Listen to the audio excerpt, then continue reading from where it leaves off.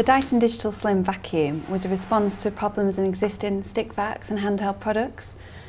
Traditional machines have their components all near the floor, which is good for floor cleaning, but really limits you to where else you can use the product. So we started to think about levers and about where the forces sit and how that affects how the machine is used. So our testing led us to this configuration, which has the heaviest components, so the motor and the battery, positioned right next to the hand.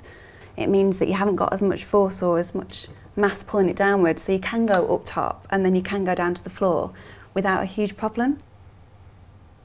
The brush bar in this machine is made up of nylon bristles and carbon fibre. We've added on carbon fibre because as brush bars spin round at a high speed, they sometimes can create a static charge, which makes fine dust particles stick to hard floors. Now, carbon fibre has anti-static properties, which helps get rid of this charge and means that we can pick them up and improve our pickup performance. So at Dyson, we take testing to the extreme. We simulate what our machines are going to go through in real life, but then condense it. So we'll put our machines through hundreds of miles of use or thousands of collisions, just so we know that they are durable and that they are reliable.